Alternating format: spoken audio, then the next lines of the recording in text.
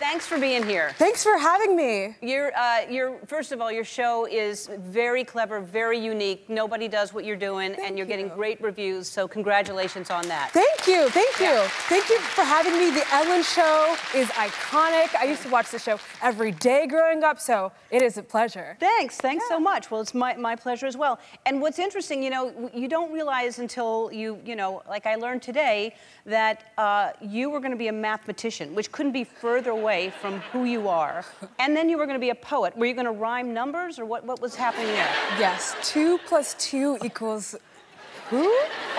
No, that was horrid. I studied math in college, and it was unpleasant. And I was in a class with all men, and they were mean to me, and so I pivoted to poetry and realized very quickly that you could not make money as a poet. No. And so I pivoted again to comedian. Right. And, but it was it's been such a pleasure, and I interned at this place at Comedy Central. I don't know if you heard of this little niche place.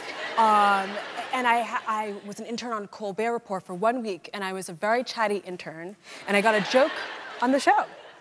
Well, that's encouraging. Yeah, thanks. Yeah. That's the past, but yeah. Right. I mean, so you get a joke on Stephen Colbert's show. Yes. And then you come up with this idea. You had a show first on YouTube. How did you come up with that idea? The idea, well, I have just been a black woman my whole life, and so... What? I know, can you believe? And I've always been in these uncomfortable conversations where people would just come up to me at random and talk to me about how many black friends they have, and it's like, sir, this is a Wendy's. Why are you bringing this up? And so I thought, what if there was a camera on these conversations, and then now I have the show? Yeah. No, it's great, because you do have these really funny, dry, uncomfortable conversations, and it's really, like I said, it's really clever. Thank you. First of all, how do you explain it? I can't even explain what the show is. How do I explain it? You know, it is, I am bringing to light interesting and thoughtful conversations about race using comedy. Yes, yeah, there you go. And you're the musical guest every show. I'm the musical guest every episode.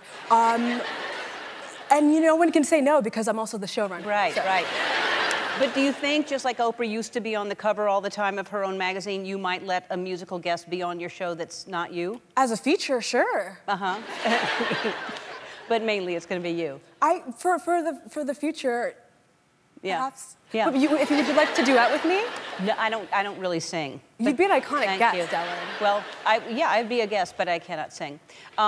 So, like, who are your dream guests? Who have you not had on that you'd like to have on? You're a dream guest. Thank you. We'll just put it out there. Let's have some more people. I mean, Kim Kardashian is an icon. Okay. Yeah, I think she'd have really interesting conversations. She would. She's super smart. She's really, really bright. Yeah. And I think she has so much to offer about the public discourse. I mean, she's one of the most famous women in American history, so I would love to have her. Okay, just the two of us then. Yeah, just the two. Hey, season 2, I'm ready. Okay. All right.